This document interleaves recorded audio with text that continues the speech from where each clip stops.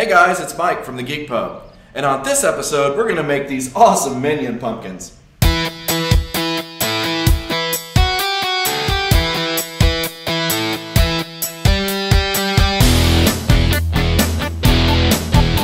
Okay, so before we start our Minion Pumpkins, we need to make sure that they're really clean. This will ensure that the paint adheres properly.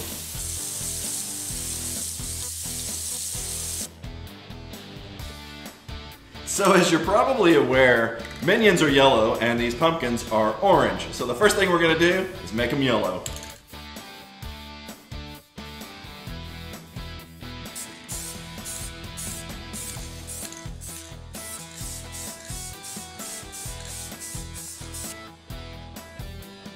So I'm just using the tape as a placeholder so that I can use it as a straight edge to draw my lines.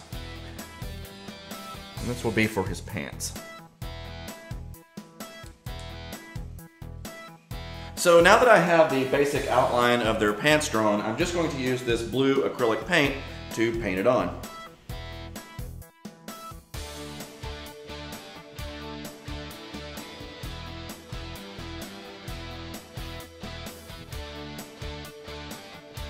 And of course, he wouldn't be a very good minion if he didn't have a mouth.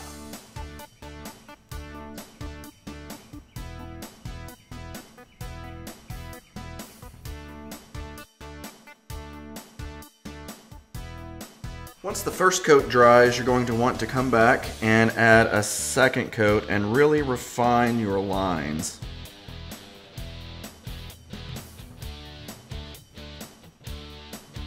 Okay, I'm just going to use a paint pen to trace out his clothes and draw on his belts.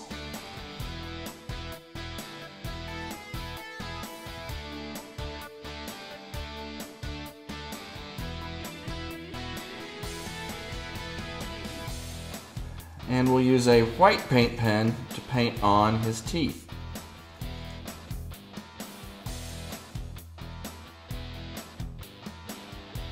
And now we just need to paint on his head strap.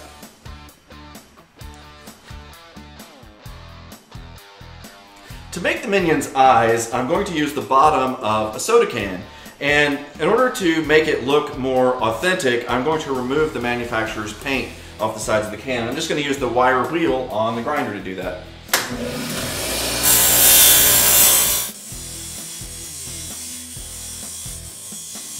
Okay, so I got these little Minion eyeball printouts from the Minion website, and those will just stick right into the middle of the cans.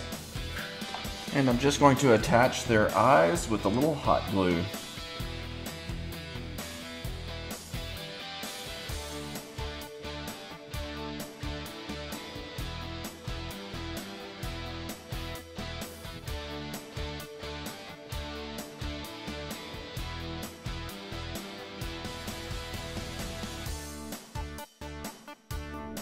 Well, it looks like I found me some new buddies. Well, hey, this is an awesome project if you're looking for a project that is a no-carve pumpkin. You can cut out the tin cans for your children after the project is finished, and then just put it on for them. Well, hey guys, please don't forget to like this video and subscribe.